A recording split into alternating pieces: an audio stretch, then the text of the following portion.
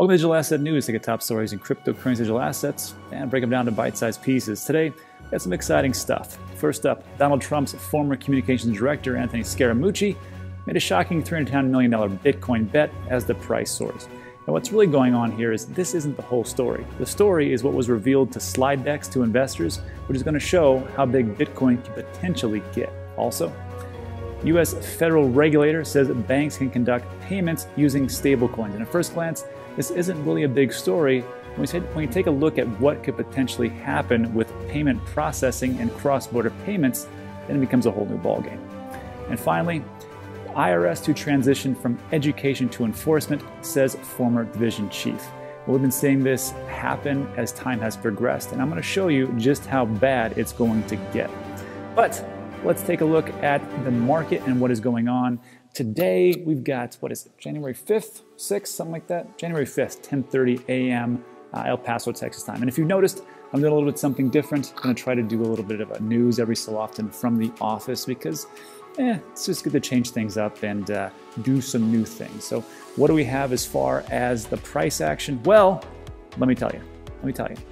Bitcoin just shot up 5%, and we're almost back to where we were before. I think we're down like about 2,000 or so 32.4, but it's up 5% for the day, 20% for the week. And I know that when we went from 34.5 all the way down to around 29, 28,000, people were losing their minds like, oh, this is it. It's all gonna go back to 10,000 or 15,000 or zero, whatever else people were talking about. But it just goes to show you that this isn't the traditional market. And if you're here from the traditional market, first of all, welcome. Congratulations, you made it to a much better place. It's just that there's a little bit more volatility. So you have to understand what is potentially going to happen as time moves on. You're gonna see a lot of peaks and valleys, 3 steps forward and maybe 10 steps back, but that is just cryptocurrency. And you have to understand that you have picked the perfect year to get into it. This is going to be, in a lot of people's opinions, not just mine, a massive bull run, so we will see. Ethereum, almost at $1,100, 7% for the day, 46% for the week. The problem with Ethereum right now is the fees are awful.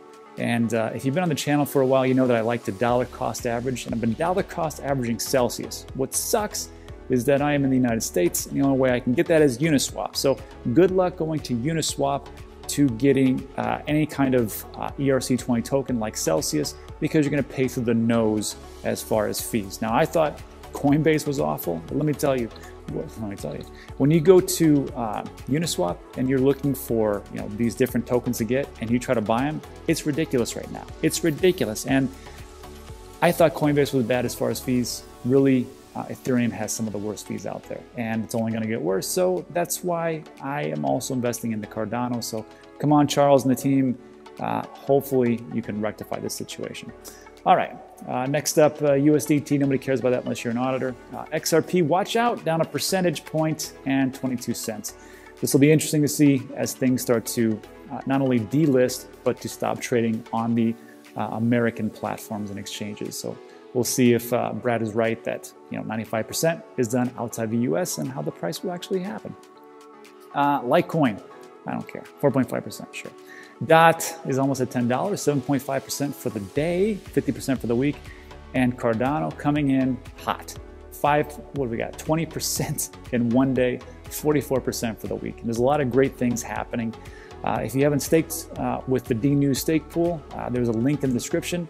It's 4 to 6% interest rates, and we have near 100% uptime, and we're going gangbusters, and we're getting up to that saturation point. But Cardano really is that third generation. If you didn't see, there was an interview between Charles Hoskinson and Alex Mashinsky. It was from the Crypto Crow. It's like an hour, and a lot of it was just the kind of back and forth stuff. But there was some gems in there about what is going on, and it looks like Celsius is going to be converting over to Cardano. I don't know the specifics, but they're going to start to work together. And Alex is right. He said Ethereum is just the fees to use Ethereum is ridiculous. And if Ethereum 2.0 comes in, sure, but they're still going to be plagued with a lot of problems. Charles made a really good point. He's like, look, you had first generation blockchain, which was Bitcoin. You had second generation, which was Ethereum, and you got third generation, which is Cardano. So hopefully it kind of rectifies the situation, because if you're new and you try to buy anything on Uniswap or use Ethereum gas fees, it's ridiculous. You're like, what? This doesn't even make any sense. All right, Chainlink 10%, Stellar 26%. I don't know, sounds pretty good. There's doing something with the government. I think something in Russia, not for sure. BSV, yeah, sure, 6%, 20% for Theta, 1.1, and Pesos 14 and 22. The big question, though, we always have to ask ourselves is, are we beating Bitcoin? So this is on CoinGecko.com. I'm going to switch it over to Bitcoin. And what it's going to show us is if we would have just invested in Bitcoin, how we would have done as far as for altcoins. So Ethereum, congratulations, give you up 2%. USDT be down, which is weird. 6% down. Litecoin down. DOT, you'd be up 2.6. Cardano, you'd be up massively, 14%. Stellar, 21%. As we go down the list, you can kind of see there's some really good opportunities. Synthetics and VeChain, which is on a tear. VeChain was another partnership announcement, so don't sleep on that one. I actually own it myself. 16% for Uniswap, sure. And down we go. So when you're taking a look at which ones to actually invest in, always do this just to see what could potentially be the next big thing, or not the next big thing. How are you doing against Bitcoin? Because what's the point? I mean, if you just want to make some good gains, just invest in the Bitcoin. And here we are. Again, I think Bitcoin will be at 150,000 this year. That is my pretty much conservative prediction, and we'll see how it all goes. But I can only dollar cost average so much into it. I have my positions now. I'm turning more towards the altcoins, more towards Ethereum, more towards Polkadot, more towards Cardano, more towards VeChain, and those types of things. Because if we're at 30,000, we can only 5x from there. But how unlikely is it that Cardano can't hit $1, $2, $3? Polkadot can't go to $50. I mean, who knows? So it really just depends on that. All right, so that's what's going on in the markets. Let's jump into today's top story. So this one looked pretty good. And it's a long, drawn-out story. It's from our friends of the show, Billy Bambraugh. He's a pretty good writer over there at Forbes. And he's talking about Anthony Scaramucci, and they're doing a Bitcoin fund, which is great. $310 million, fantastic. Anthony's a pretty connected guy. Looks like he knows a lot of people in the space, especially in the traditional finance market.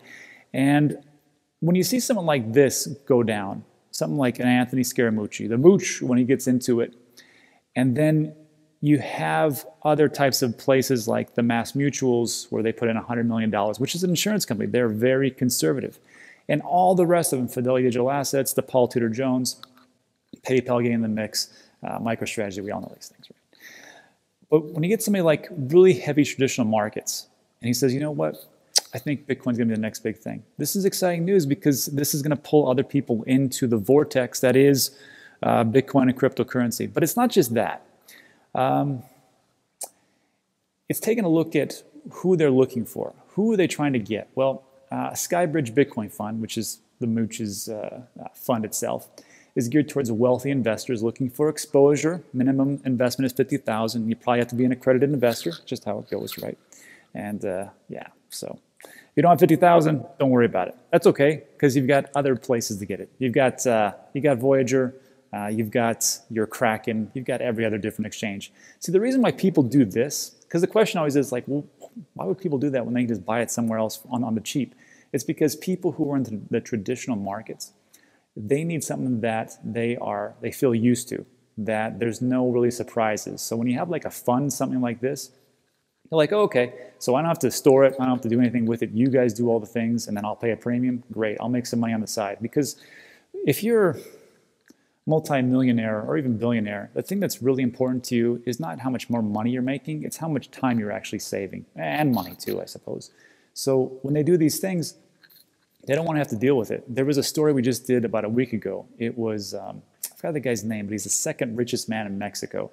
And he got into Bitcoin in like 2013, 2014, a long time ago. And it was through Grayscale. And he says, I knew it would be big. I didn't really know how big. But when Grayscale came to me and said they're going to do everything for me, I said, sure, why not? It's a no-brainer. And then he talked about how he actually, the way he made the most money was because they had a lockup period and he couldn't take it out because he wanted to take it out. He wanted to sell it. He wanted to short it. But they wouldn't allow him because those are the terms and the conditions. And he made a ton of money because he couldn't get out in 2017. And this goes to show you that sometimes smart money isn't that smart. All right, so this is the crux of the whole article. I don't care about the rest of it. This is the interesting thing to me. And this is from, this is the quote from the SkyBridge Chief Operating Officer, Brett Messing. He says, Bitcoin is leading a digital monetary revolution around the world. Sure. He says, we believe the onus has shifted from why are you investing in Bitcoin to how are you not investing in Bitcoin. And if you take a look at all the different treasuries and the public companies and ETF-like companies that are really getting into it, nobody wants to be first, but nobody wants to be last. So when you have these companies like a MicroStrategy who invested like $1 billion, even more so now, and they doubled their money in 4 or 5 months. Imagine making, I mean, where else can you make $1 billion legally if it isn't for cryptocurrency? So that's when other companies are looking at this going, wow, wait, we have all this money in our treasury, and because the Fed is printing like crazy, the value of the dollar is going down. We're just losing money without really, without losing physical money, we're losing the purchasing power of money. What can we put it into? It's going to be this. And I think this is why Scaramucci and these guys get into it. So this was interesting. Slides from a leaked investor deck reveals SkyBridge expects a tidal wave of institutional capital into the Bitcoin market. It predicts hedge funds, insurance companies, and a long-awaiting Bitcoin ETF are coming. So everything's great about that statement, except the last part. I've been hearing about this nonsense about an ETF coming, and it's right around the corner. You can't miss it. It's going to happen. Since, I mean, you can even look back in 2012 when Roger Ver was talking about the ETF was right on the corner. It's not right on the corner. Ryan Gorman, friend of the show, he made a statement, and when I was on Alex Mascioli's show, he said, how can they actually approve an ETF, the SEC, when no one really has addressed the main issue, which is all the manipulation that is going on, not just in America, but throughout the whole globe? How can they do that? Because nothing's really been done. And there was like the John Najarians, the Steve Ehrlich from Voyager, Ray from Paxos, or Paxful, where that exchange is, I forgot. And they all were silent. Like, it's a good question. And I don't think it's going to be approved. So until they can deal with that issue, ETF is out the window. I mean, maybe, who knows, but I don't see it happening. Anyhow, let me know what you think in the comments section. Let's move on to our next piece.